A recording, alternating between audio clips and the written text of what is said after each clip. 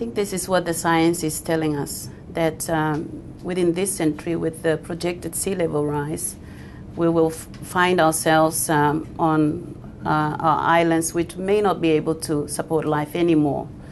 If that was to happen, then of course you will find people trying to look for places to live. 35 years ago, Marshall Islands sent a delegation to the United Nations in New York to petition the Security Council to have the Trusteeship Council hear their appeal for independence. And in order to go to the Trusteeship Council, they had to get Security Council permission. 35 years later, none of them would have predicted that they would be back at the Security Council now talking about climate change, but to learn that climate change is not considered the central business of the Security Council. So here's the Marshall Islands not asking for independence now, asking for help to survive. And the Security Council not really understanding that that's an integral part of how we think about security going forward. And it was the most moving part of obviously of the testimony.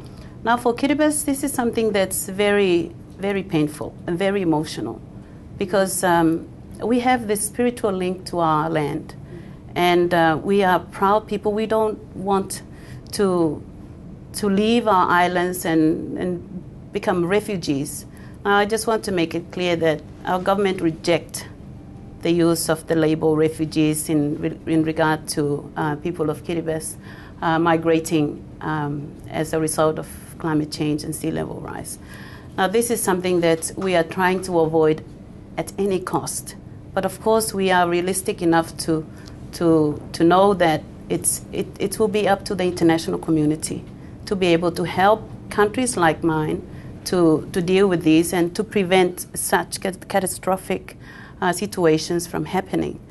And so if we look at extreme weather events where the costing has really been done to a very high standard, we know that the floods in Thailand a couple of years ago could be costed at $46 billion. That's 3% of Thailand's GDP.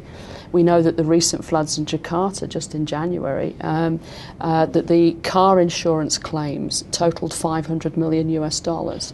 And so we also know over the past 30 years that humanitarian relief and assistance as a result of natural disasters has been about $30 trillion.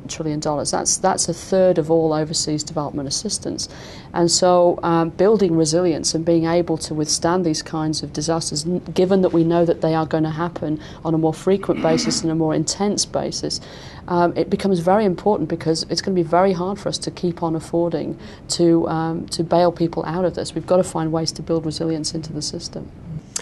Well, we've seen a warming globally of about 0.8 degrees Celsius over the last 100 years. And over the next 100 years, we're looking at a warming of between 2 and 4 degrees, in some cases up to 5 degrees. We're currently, unfortunately, tracking the high emission scenario, so that means it's more likely at this stage that we'll hit 4 degrees rather than 2 degrees. And that's why we need global action to reduce emissions. And I have to hope that we penetrated through a few more of the diplomatic brains that were in the room. But this is no longer something that's happening to somebody else over there in the future. This is happening now to people in the Pacific Islands, but now to people in coastal cities and in other parts of the world. And I think that for very long in the sustainable development community, climate change has been sort of over there, somebody else's problem. It's now our problem. It's happening to us, and it's happening now. We don't want to be a burden to any community that may be able to take on our people. So we want to migrate as contributing members of those communities. So this involves the training of our people to international standards, so they can compete for jobs at international labour markets. There are points of agreement. We all agree that we want clean air because we want our children to be able to breathe. We all want our children to have a healthy future, wherever, if they're living in the slum of Jakarta, or if they're living in Kiribati, or if they're living in New York City.